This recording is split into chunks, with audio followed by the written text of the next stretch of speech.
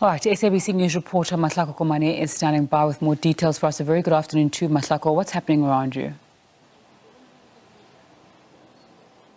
Yes, good afternoon to you, Nzinga, and the viewers at home. We are here at Zani Community Hall. Nzinga, here we are seeing that there is an interaction that is currently going on inside between representatives of the families of the deceased as well as the Deputy Minister of Transport there, as you've just heard her speak, Ms.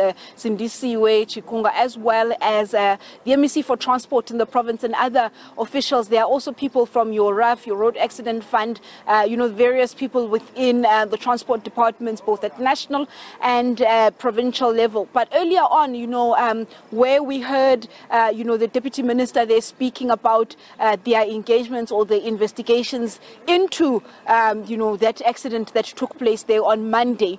We were at the Elam Hospital and later on moved to Mahlako Hospital in Louis Trichardt, where, they visited the various patients of, passengers rather that have been admitted at those hospitals within this area. A lot of them saying as early as yesterday when we saw, the first person to start visiting to do a round of all these hospitals. I think she visited about 3 or 4 hospitals, was MEC Radzilane. A lot of the people that we had gotten an opportunity to speak to saying that they were unhappy with the bus services. So not surprising when we hear the same sentiments being echoed even today to the Deputy Minister of Transport. But what we are trying to, get is a view or an opinion or some sort of statement from Mapremi's transport bus services, just to get an idea from them what, are they going to also be assisting families? What is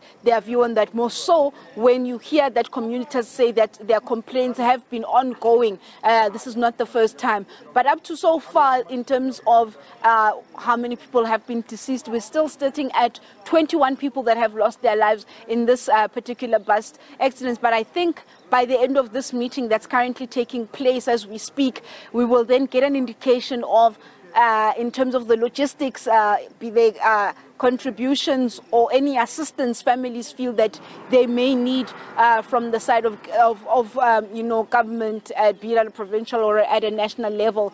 So we are waiting on the outcomes of that meeting between the families. But, even earlier on as we were driving here, you pass that bridge just before the Hendrik Verwoerd tunnels where this accident took place. They are still cleaning up there. You can still see the bus seats there where that bus flew down into that particular river there, on impact, killing about 19 people and 2 later confirmed deceased at the hospital. But we still definitely need to give names and faces to these 21 people. But what I am told and what I understand is that among them, mother and child, I think an infant child, one, and the other child in hospital. I mean, Nzinga, even as you are there at that scene, you are seeing shoes. I mean, I saw the smallest of school shoes, it's a girl school shoe.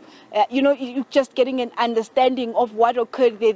Even lunch boxes there. These were people that were coming from work, others from school. When we spoke to some of the injured yesterday, telling us this is their usual 4:30 bus, but it took quite a deadly end for 21 of those people, of the 75 people that were aboard this particular bus on Monday afternoon in Zinga. Mahlako Komane giving us an update from Mahlako and Limpopo there. She is following that story and will keep us updated on the development.